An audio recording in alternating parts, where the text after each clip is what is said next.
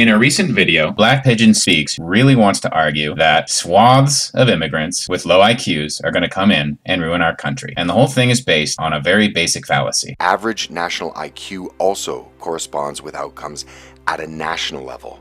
All basic requirements for modern civilization, democracy, education, wealth, health, and lack of crime and corruption are strongly related to a nation's average general IQ. His entire argument rests on the premise that IQ is correlated with all of these things because IQ causes all of these things, and nothing he just said supports that. Looking through his sources, this WordPress blog seems to be the source of this claim, and this seems to be the primary source. It's very easy to see how education could cause low IQ, as could many of these other factors. Black Pigeon Speaks seems incapable of recognizing this. Now, I don't want to misrepresent the paper, which is claiming that cold climates result in higher IQs via an evolutionary process. Not the same as saying race is real, by the way. But more recent studies seem to have debunked this notion entirely, because cold climate is a predictor of IQ in the United States, even after controlling for race, and the United States has not been around nearly long enough for evolution to take place as a result of climate. When you look at the actual data, you find things like increases in immigration increase overall income, that every race realist's favorite adoption study held neither race nor expected IQ nor adoptive setting constant, and if anything, properly controlled adoption studies show that brown people have better IQs. I can already feel Black Pigeon Speaks recoiling and saying that we can't infer that much from a single study. The claims of race realists to justify ethnonationalism are pure pseudoscience and should be ignored. Do not allow arguments like this to persuade you.